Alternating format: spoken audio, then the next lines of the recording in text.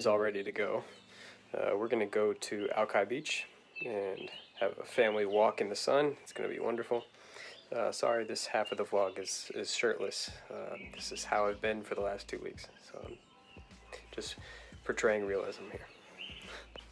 Just a little update on the shoulder. Everything's healing pretty well, I think. It's been a challenge for sure.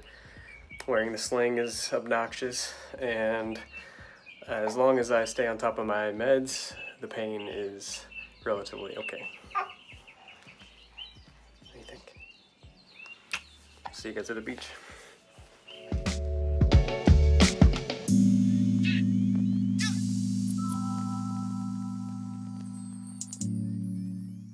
We had to get out of the house. We came to Alki. We're gonna take a little walk, relaxing, enjoying the sun.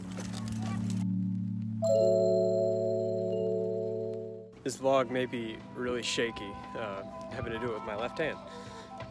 It's the first time I'm doing that.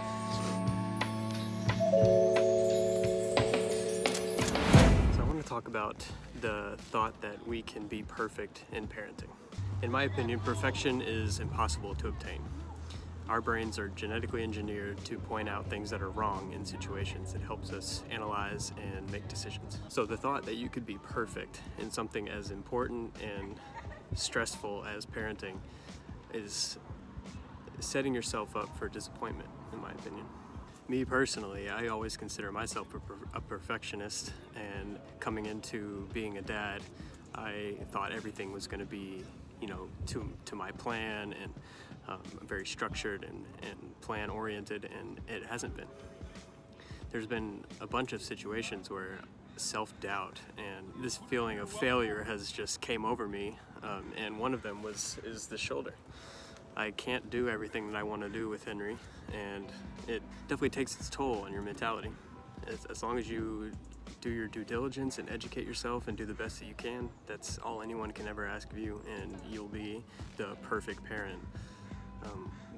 You know, mistakes or not. You have the ability to make parenting mean whatever you want it to mean, honestly. As long as your kid is healthy and you take care of them to the best of your ability, that is your definition of perfect parenting. And for you to think anything else is wrong. Thanks for listening to that. Jessica's been waiting here patiently for me to record that. And yeah, we're gonna continue our day. I can see the Statue of Liberty already. It's a very small, of course.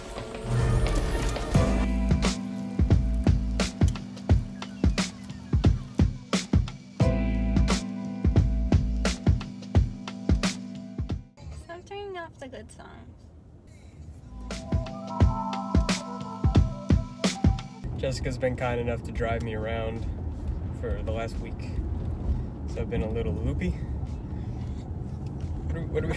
A lot of loopy. It's like loopy. Space Jam. We're back home now, and Henry's doing tummy time. You gonna roll? No, just gonna. Koala, kisses for me, koala, kisses for you, koala. Well, I don't know how much more entertainment I'm gonna have for you today. I'll probably just end it now. My dad and Julie are coming in a couple days, so we're probably gonna be cleaning for that. And yeah.